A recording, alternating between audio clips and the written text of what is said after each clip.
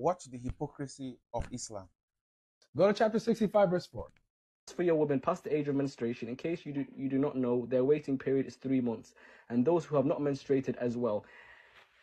When it says those who have not menstruated as well, it's saying those who have not had their period yet. Of course, you can't even marry them in the first place if they've not had their period. Time out. It just said that the second category of girls that it mentioned are the ones who have not had their periods yet, right? No, that have not, because they're pregnant. No. Because they're pregnant. Stop.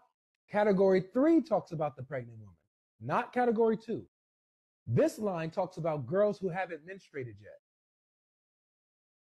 But I'm reading it in the Arabic and it doesn't say that. Yeah, read it in the Arabic. It's lam yahedna. Those who have not yet in the past had their periods. Never. According to this verse, they're divorcing girls who have not had their periods yet, right? No, it doesn't. It doesn't say that. So who are the girls who have not had their periods yet? Who are they? Open up Ibn Kathir. To read the whole thing. I want you to start at, no, just read that first paragraph. That's all you need. This is the first paragraph. Watch. Allah the Exalted clarifies that the waiting period of the women in the menopause and that is the one whose menstruation has stopped due to her older age. Her iddah is 3 months of the 3-month cycle for those who menstruate, which is based upon the ayah in Surah Al-Baqarah.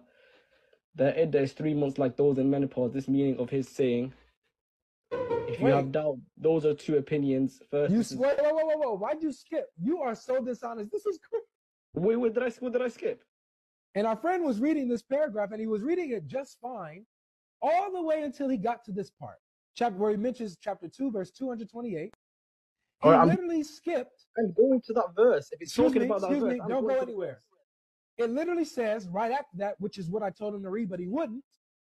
The same for the young who have not reached the years of menstruation. Guess what? He skipped this. You got caught. You got caught, man. So I am challenging you to be the wise man that the Bible talks about and be honest. You see in Ibn Kathir, what does it say? I'm going to let you read it. This is what happens when a so-called knowledgeable Muslim comes up.